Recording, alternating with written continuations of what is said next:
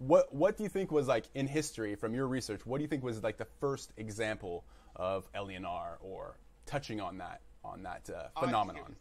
I think it was the first sun in the universe. Besides nature, I'm talking about our cognitive grasp of it, like our awareness. I think probably the first people. So are we talking pre-ice age or post-ice age? Oh well, we don't know much about prehistory, so yeah, let's go. But the prehistory thing, that's a whole nother can of worms. We won't go down that rabbit hole, but just in general. I think probably the first example of LENR was with alchemy. Okay, so do you have a reference, like time frame wise, or any certain culture? I don't know. Some people say it's thousands of years old. Some people say it's 5,000 years old. So you're saying like Egyptian, like Baghdad battery, that type of stuff, like still kind of prehistory. What about like in modern, our modern grasp of history? Like what would you... Well, I think the first biological transmutations, if you look at Jean-Paul Bavarian's book, all fusion in all its forms, I think in there he cites references from 1798. Okay. I think the first person to probably realize that he had, or was at the time, but maybe post it he realized, was Tesla, and that was when he was demonstrating his carbon button lamp. I think it was in, I don't know, 1891, 92, something like it. It was in the late 1800s. Yeah. And he did it in America, and he came to the Royal Society and presented there as well. Because it was carbon, silicon carbide, or whatever. I think he would have seen a spread of elements being synthesized, and he was also synthesizing Röntgen rays, which later we call X-rays, right, probably in the West. They call them Röntgen labs here in the East Europe. But, yeah, more it's traditional. It's more part of the roots, right? Yeah, but X-rays, and I think if you go to, I think it is in Serbia, if you go to the museum in there, they have some examples of exposures that he did. Oh, look, I can see my bones. Yeah.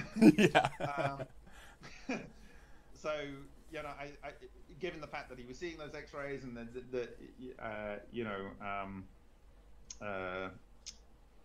I think probably Tesla was first.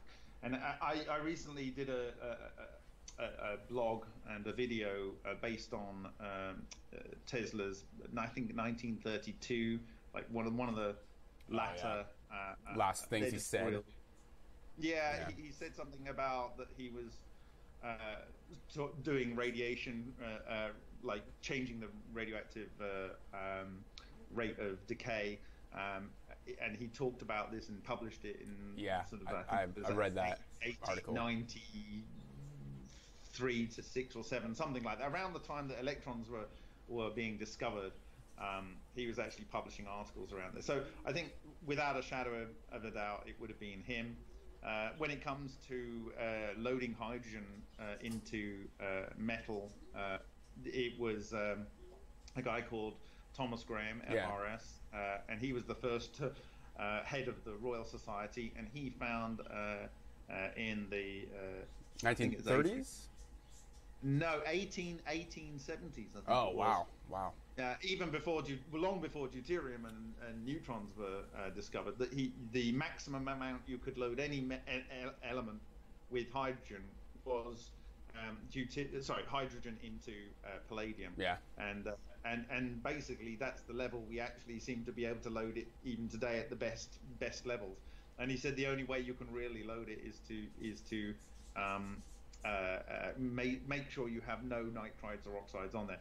For those people that don't know, typically in cold fusion or low energy nuclear reactions or condensed matter nuclear science experiments, one of the ways to do this is you take a transition metal typically that is able to load hydrogen. You load as much hydrogen in there as possible, and in the case of titanium, you're more flexible. In the case of palladium, you really want to load deuterium. It seems to work with deuterium better, but that's essentially what I'm talking about.